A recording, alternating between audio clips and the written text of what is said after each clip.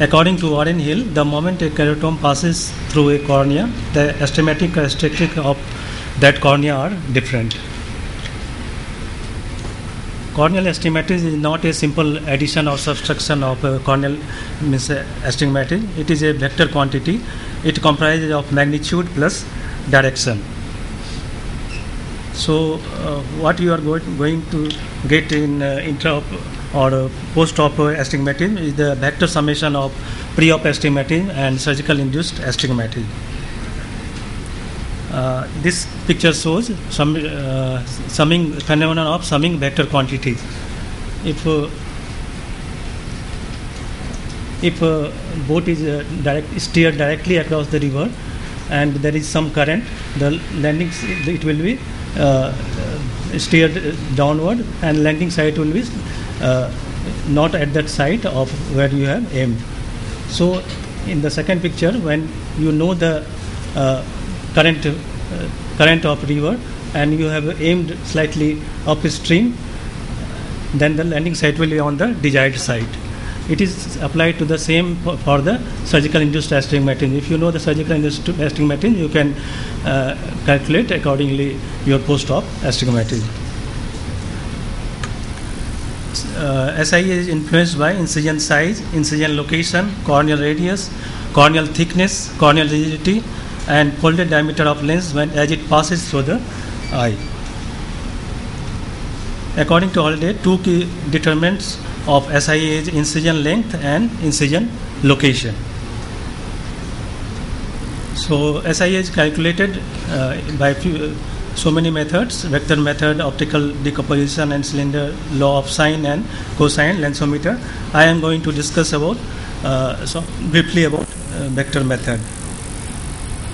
Vector method is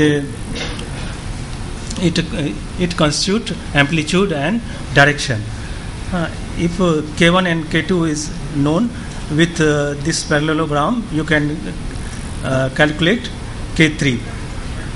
So using same parallelogram with slight modification, if pre-op astigmatism and post-op astigmatism is known, you can calculate surgical induced astigmatism. But to simplify this SIA calculation, Dr. Hill has introduced new tool that may help in the surgeons to calculate their own SIA. That is www.siacalculator.com.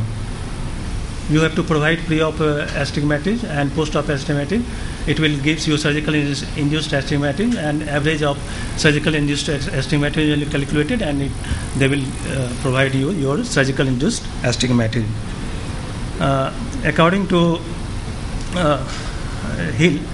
Warren Hill, most surgeons requires around 60 cases to determine SIA. Although if incision technique and placement they are consistent with their incision technique and placement of incision, you can calculate it with the 20 cases also. According to Karagian, SIA stabilizes by 3 to 6 months. According to Hill, it stabilizes by 4 to 6 weeks also.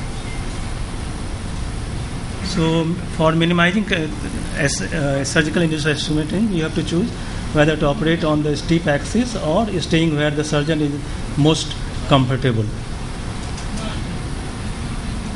The thing is to remember that SIA is that it is not same for all the eyes. It is easy to calculate the mean value, but difficult to anticipate the exact value for individual patients.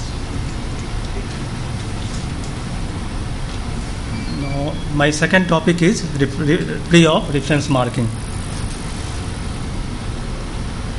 For accurate toric lens alignment along the calculated meridian is crucial to achieve effective astigmatism, because with 1 degree of rotation, it will cause around 3.5 degree of loss of your correction. So there are several techniques for this toric IOL reference marking. These are manual toric marking and automated system based on anatomic and topographic landmarks. Commonly used reference marking is slit lamp marking. slit lamp marking, bubble marker. In this, patient is seated on the slit lamp, and the axis is, after putting topical anesthesia, axis is marked on 90 degree and 180 degree. When the patient lie down from sitting position to supine position, there will be cyclotorsion of about 5 degree. It may go up to 10 to 15 degree also. This is electronic toric marker. It senses sight and hearing also. So it gives you, if light is green and no beeping sound, it indicates perfect horizontal axis. If orange light or moderate beeping, it indicates moderate tilt. If red light and fast beeping, it indicates gross tilt.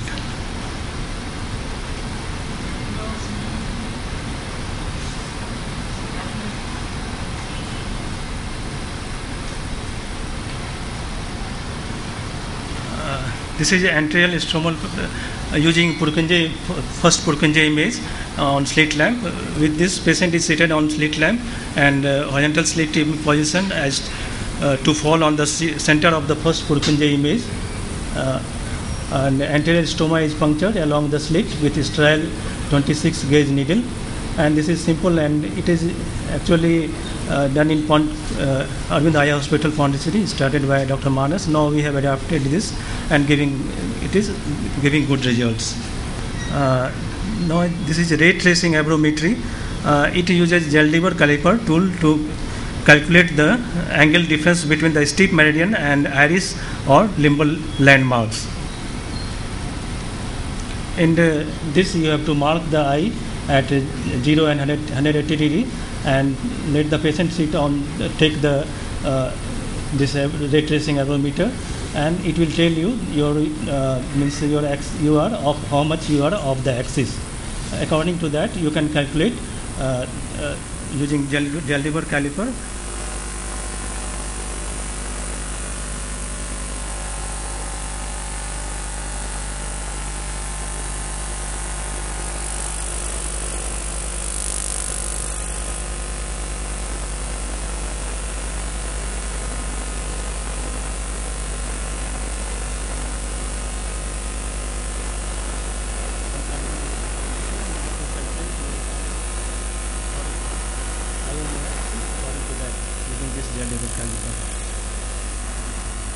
This is intra-op wavefront abrometry. In this preoperative information is not required. Eye torus, after surgery, you can calculate the IL power in the aphakic calculation, and you can place the toric IL based on that. And if no rotation is required, it will tell you that it is on the perfect axis, no rotation. It is accurate within 1 degree. Advantage of confirming in metropia. This is new technology, Varion image guided system. Is captured high resolution image of scleral vessel, limbus and iris structure, and it is transferred to the operating microscope, and there is no need for pre-op marking.